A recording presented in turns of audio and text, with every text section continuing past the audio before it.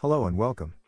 In this video we're going to go over some of the best practices when cutting LED profiles, whether by hand or with a power tool. Let's begin by cutting this small profile with a hacksaw. Be sure to use a fine blade, made for cutting metals. You're also going to want some masking tape, which you may call painter's tape. The first step is to take a quick measurement of your cut. By doing this we can determine where to put our tape. Once we've added the tape we can take a precise measurement.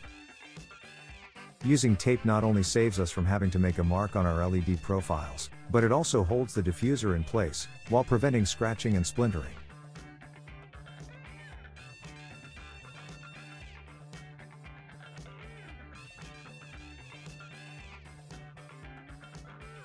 Use clamps or a vise to hold your profile in place. Be sure to not apply too much pressure, as you may end up damaging your profile.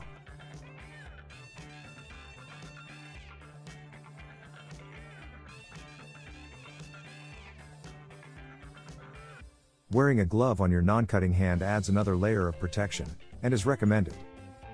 To save your time we've sped up this video, but be sure to use long, slow and steady strokes when cutting your profile.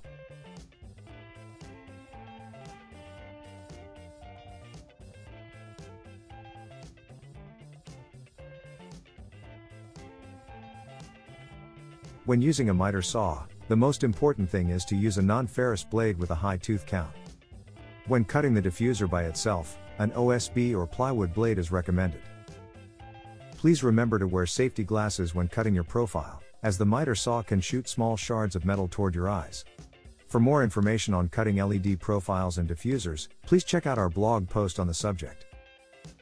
Thanks for watching. We hope that this video was helpful, and we look forward to creating more videos like this in the future.